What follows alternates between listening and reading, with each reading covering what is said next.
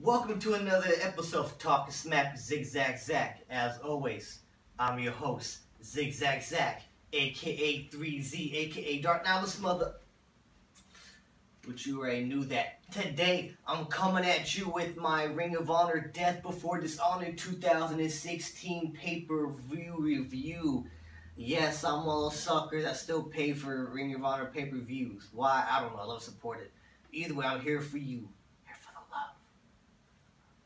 Anyway, previously last week, I had a Impact / Ring of Honor review posted. I forgo that this week for this review of Ring of Honor. And I'm going to attempt to order Evolve 66, 67 tomorrow. I'm watching both and review for you guys if I can get it on my computer. It's kind of old. So, but I'm going to try to see if I can get that for y'all. But anyway, on to the show. And just so y'all know, I'm not wearing any pants. Anyway.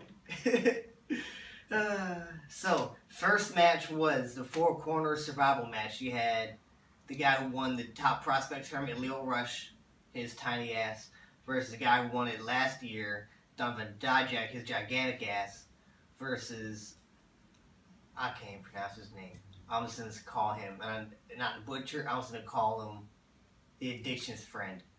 The Addiction's Friend versus Jay White. The match was better than I expected. They were really they're really lax as well on the rules as far as the tagging goes. It almost seems like they just called it Four Corners because it's a Ring of Honor stable, but in all actuality, it was just a Fatal 4-Way match because they was going, haywire the entire time. But I felt that because of the four guys involved and what's going on, it made it better. And, Talkin Smack pinned Lil Rush, gets his win back from TV show this week. He should be on his way up. So, but here's a question I always ask. I always ask whenever somebody gets a number one contendership shot. I feel like sometimes people just get to win these matches. They get the shots just because they're gaining momentum or they're popular. And there's no chance they're actually going to win the belt. So it's like, eh. So I always ask, do they have a chance of winning the belt? Does Donovan Dijak have a chance of dethroning Bobby Fish for the belt? I would hope not. I like Bobby Fish way better. I mean, I would accept Donovan Dijak at this point as TV champ, but like I said, Bobby Fish, I would like him to have a little longer reign. Also speaking to Bobby Fish, he wrestled and defended successfully his championship against Mark Briscoe later on in the show. And again, a match better than expected. They had some cool spots in there. Nothing like, whoa, I wasn't like, nothing blew my mind.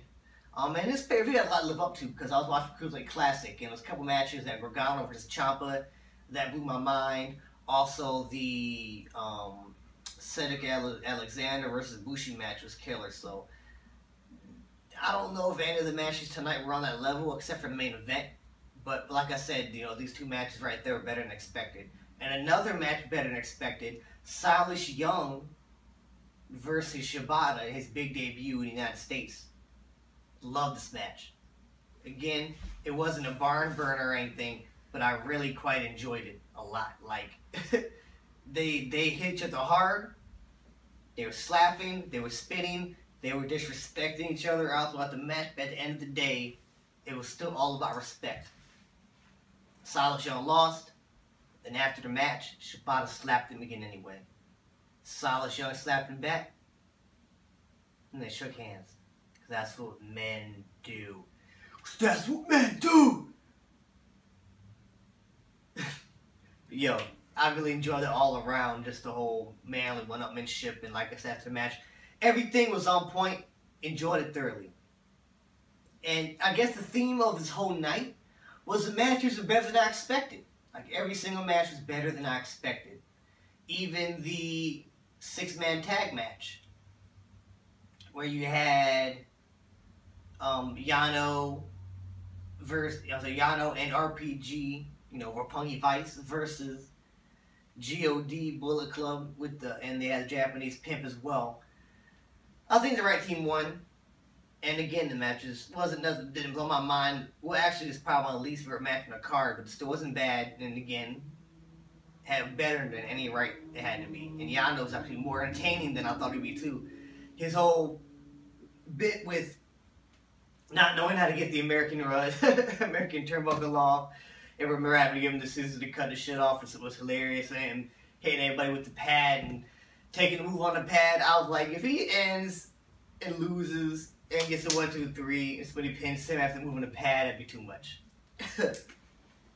But they didn't. They got it. He kicked out. They had these little any finisher there, and that was it. Moving on, they went straight. And I have to say, I feel like Adam Page, his gimmick is a little racist. I'm just gonna come out and say it.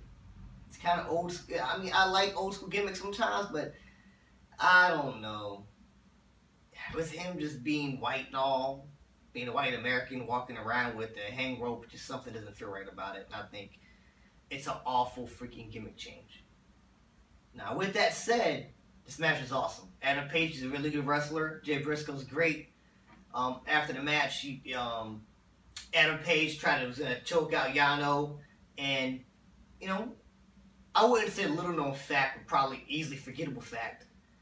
The very first Neverweight Open 6-man tag winners were the Briscoes and Yano. So, came out to save his old tag partner Yano, and they had a match, and this match was vicious. I'll give him that. This match was vicious. One of the best matches on the card. Blew away my expectations. This match was vicious. They were putting you through tables, doing mean things. At one point, Adam Page had Jay Briscoe tied up to the railing and hit him with the chair, almost knocked him out. They had Jay Briscoe just messing Adam Page up, throwing him through tables. Oh, and when Adam Page did his finishing move on Jay Briscoe on the outside, that was so nasty. Whew. But yeah, he was finally able to put Jay Briscoe down for the pin. Excellent match.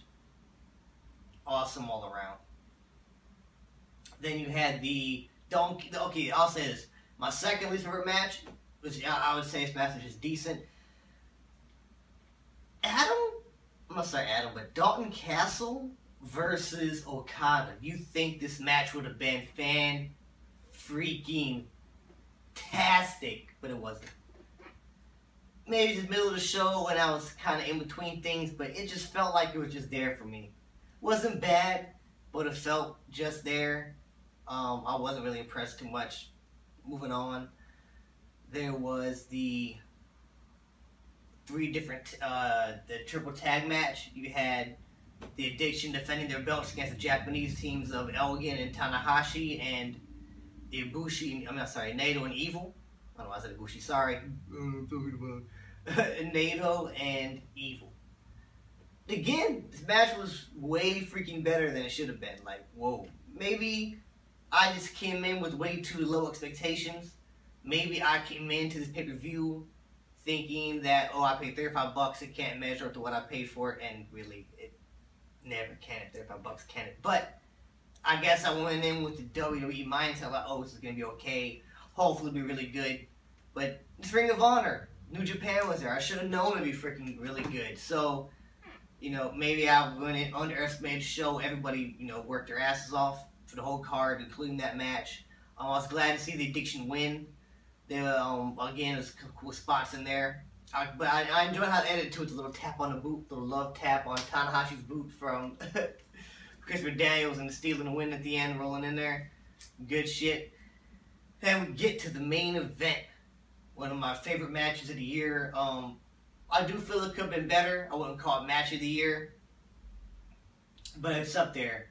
I really, really, really enjoyed the title reigns. And Jay Lethal's historic freaking reign comes to an end. I was one of Jay Lethal's biggest supporters. I love Jay Lethal's whole gimmick. I love what he did. He not only has he raised the prestige of Ring of Honor when they're having a bit of a downtime, but he legitimized the television championship. When I first started watching Ring of Honor, Jay Lethal was the man to watch.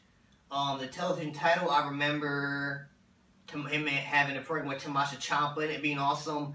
Program with El Generico, aka Sami Zayn now, being awesome.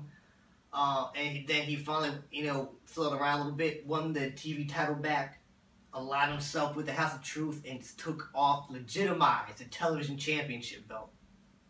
Took it to another level. Beat Jay Briscoe after almost like a year and a half or something like that with the TV title. Beat Jay Briscoe for the world title. Had that for a couple months for both of them. And how long has he had the world title? Over a year now? I was just there for the year anniversary when he beat Jay Briscoe a second time. But, as they say, he legitimized everything. The world belt's already, official, but thank you, Jay Lethal, for being the bright spot for Ring of Honor when they need you the most. But, like they say, all good things have to come to an end. Jay Lethal lost. And who a better person to drop the belt to than Adam Cole, baby! Should've worn my Bullet Club shirt. I'm so happy. But yeah, thank you, Jay Lethal. Awesome that Adam Cole won. I'm definitely looking forward to Ring of Honor. Hopefully they don't give me no bullshit episodes where they don't go to next week and still recaps. I want fresh Ring of Honor episodes. I want to see what's next. I want to see what's going down. Awesome main event. I will say awesome show. 2 huge thumbs up and a recommendation to watch this show, Death Before Dishonor from Ring of Honor 2016. Again, $35. The price point is stickler. They didn't have it on sale on PlayStation for $28 like they usually do. I was a little let down. But, I love Ring of Honor. I was happy to support them. 2 thumbs up for the show. I would say it's probably their best show they've had all year. Definitely check out Ring of Honor if you haven't been doing so. And thank you so much for checking out my reviews. I love when you guys come and watch this stuff. Check me out on, of course, subscribe here at youtube.com/SiTHwarfare. We're about to drop some new music. We just dropped some new music on iTunes as well. And the Sith Clan, the Click, Darth Lord Tyrannos' new mixtape, Dooku the Monster 2. Of course, I got some guest spots on there. Check it out. iTunes and SiTHclan.com, of course. Donate there if you want to help us make some more music, and you know what I'm saying? Also, like us on Facebook at facebook.com/TheSiTHClan. Follow me at SiTHZigZagZag. Check out more videos. Darth Lord Cadus has Sith Clan reaction videos for Star Wars.